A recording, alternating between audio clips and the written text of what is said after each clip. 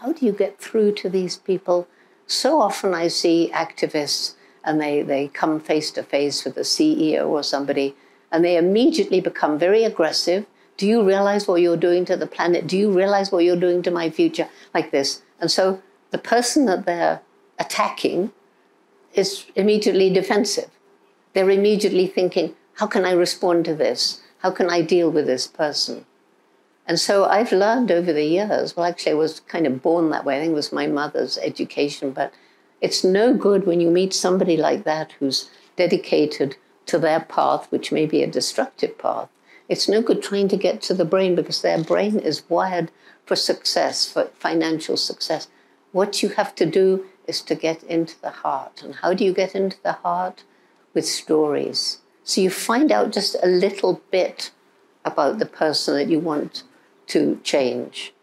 And then you try and tell stories that will, even if they don't appear to agree with you at the time, I know for a fact they may go away and think about it and think about it. And you may have scored a much bigger point than you thought. I'm over there, yeah. I'm obstinate. I mean, if I come up against somebody who I think, you know, your values stink, and you're in a powerful position, and you think that you can just destroy the environment, and you think that you can stop the program I'm doing, well, I'm going to prove that you're wrong. And I may not be able to directly fight you, but I can work my way around underneath. I can instill the right values of compassion, love, respect in the young people, and they will gradually grow up and move into those positions. Right from the beginning, you know, when the media first came around and wanted to interview me, I tried to hide away. And then I realized that I need the media on my side. And I have found that in all my interactions with the media, I think, hopefully including you tonight, if you approach the media right, they will help you spread a message. And that's very important to me. But there is also this thing, the media must be, you know, it mustn't take sides. So they report both sides. And this, I think, is a mistake. So reporting fake news and reporting real news shouldn't have the same value somehow. Right. So the media has a very important role, and hopefully, at least in many countries, they're rising up to fulfill that important role. Sadly, in some countries, they then get killed. Yeah. So it's tough in the media. I mean, so many places where people are criticized for not being stronger or tougher. Put yourself in their place and realize that if you're strong and tough, you may be killed.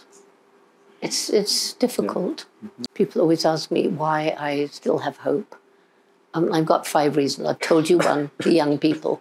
Second, the resilience of nature. I talked about the trees coming back around Gombe, animals on the brink of extinction having another chance, forests being saved and regenerating. Social media, for the first time ever, we can bring people together from around the world who care about an issue so they can strengthen each other, strengthen numbers, and also the human brain. I mean, we're coming up with solutions faster and faster. And it's important that we realize, use our brain to leave our own light ecological footprint every single day. That's important. But then finally, there's the indomitable human spirit.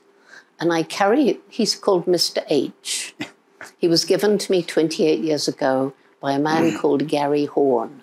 Gary Horn was blinded age 21 in the US Marines. He decided to become a magician. Everybody said, Gary, how can you be a magician if you're blind? He said, well, I can try. He does shows for kids. They don't know he's blind. At the end, he'll say, something might go wrong in your life.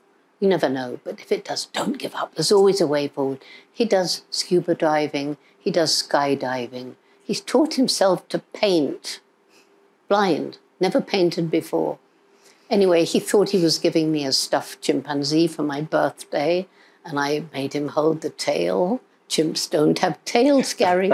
And he said, never mind, take him where you go, and you know my spirit's with you.